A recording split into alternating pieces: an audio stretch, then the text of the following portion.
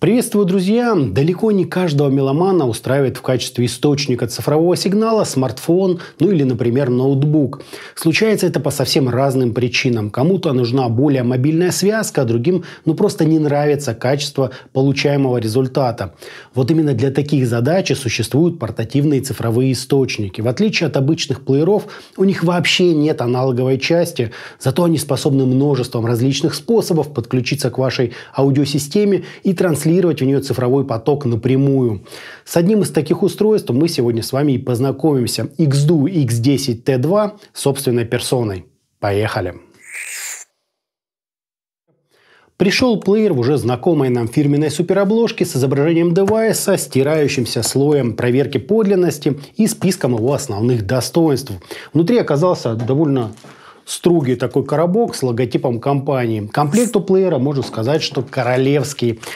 Набор документации, куда без нее, 5 силиконовых ножек для стационарного использования, чехол из кожзаменителя, вот такой вот красивый, 2 защитные наклейки на экран и целая куча различных кабелей. Из уже знакомого нам отметим стандартные Type-C и переходники из Type-C на Type-C и из Type-C на micro-USB. 2 последних нужны, чтобы соединить героя обзора с портативным или же стационарным ЦАПом по USB.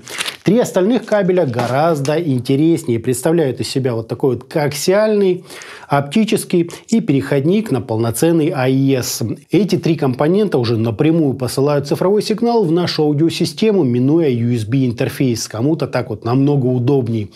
Приятно, что о нас таки очень позаботились и положили вот такой удобный чехол и даже пару запасных защитных пленок на экран. Корпус у плеера полностью выполнен из металла, имеет стильные такие скошенные грани на манер Aston Kern. Только сверху можно заметить вот такую вот небольшую пластиковую вставку с расположенной под ней Блютуз антенной. Тут просто иначе никак. Из боковых граней нам задействовали только левую, где можно найти красную кнопку включения и слот для карт памяти microSD до 256 гигабайт. Пробовал, реально поддерживает, работает.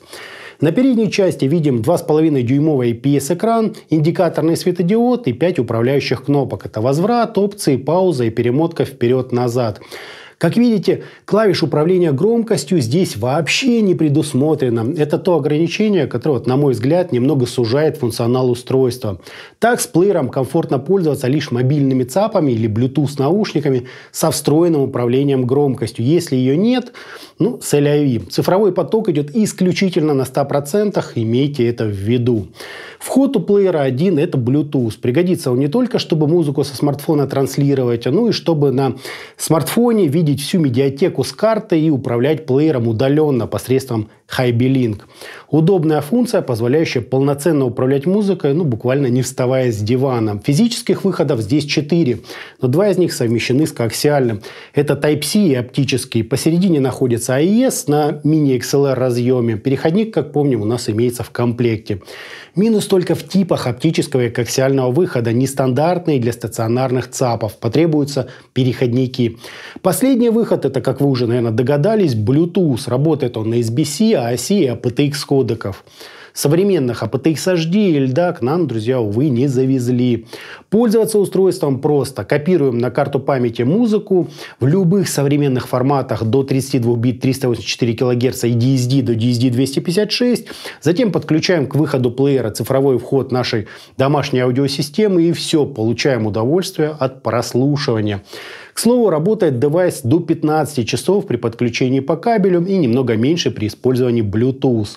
Основное меню плеера разделено на 6 пунктов. Список каталогов, сортировка по артисту, альбому, жанру, настройки музыки, системные настройки, Bluetooth, и сейчас проигрывается.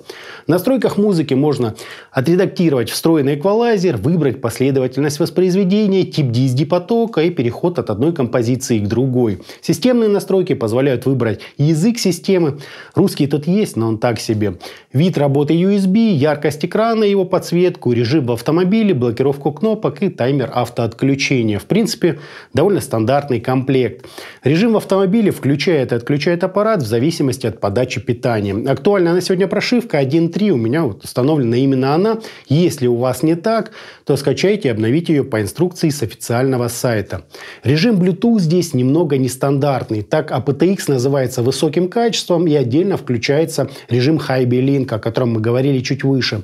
Для коммутации установите на смартфоне плеер HiBy Music и перейдите там на соответствующую вкладку. Далее все просто и логично. Как видно, я подключал к плееру стационарный ЦАП DAC M1.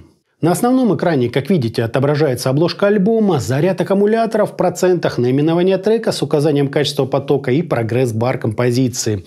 Большего и не требуется. При нажатии на меню можно поменять последовательность воспроизведения, добавить в избранное, ну или совсем удалить файл.